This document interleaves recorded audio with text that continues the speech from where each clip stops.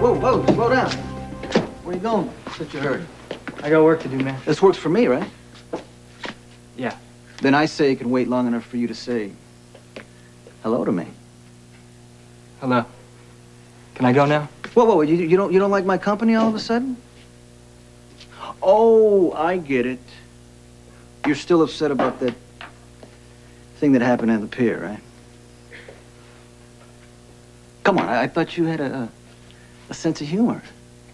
A sense of humor? Yeah, it was just a thing. You know how I get when I get mad. I lose it sometimes, right?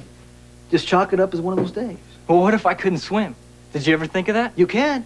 That's not the point. So, what? But you didn't know it. You just shoved me in and you walked away. Because I knew you would find a way out. Why do you think you're practically running things around here? I'll tell you why.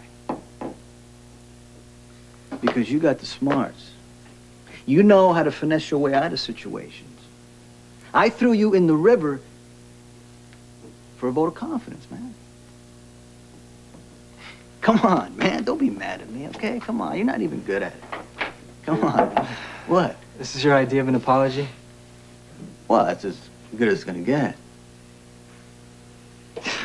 You're too much, man. That's more like it. You know, this apology stuff, maybe I should make a habit out of it. Maybe you should do a little homework first, huh? Well, you know what they say, practice makes perfect. What do you think? Maybe I should patch things up with Cari? Make it a lot of homework, man.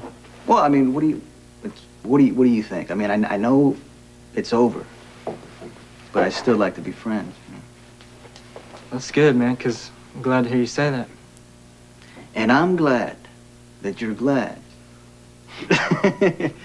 Because I'm gonna need your help on this one. What do you mean? What can I do? Bring Cari to Jagger's fight tonight. Right, man. Come on, she's about as interested in seeing him fight as she is in seeing you do anything. Well, make her interested.